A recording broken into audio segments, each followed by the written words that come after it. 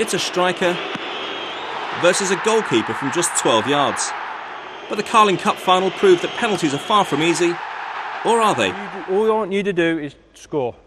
One sports scientist who's worked with Cristiano Ronaldo believes spot kicks should never be missed and claims to have come up with a biomechanical formula for taking the perfect penalty. Anything above 25 metres per second, approximately sort of 55, 56 miles an hour, put into the four corners. Even if the goalkeeper knows where it's going, he's not going to get there.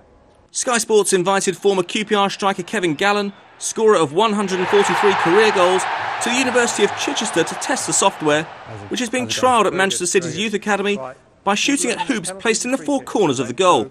What we've got is the football. We've marked it up with a number of different markers, little reflective, very small markers. They don't weigh anything and they're not going to affect how the ball flies.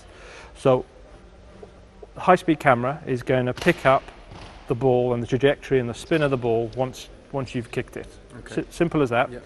Gallen was told to nominate a corner for his kicks, and when placed well enough, the keeper couldn't save them. Dr. Hurrian hopes to persuade the FA to use his technology in the build-up to this summer's Euro 2012, but is there really such a thing as the unsavable penalty?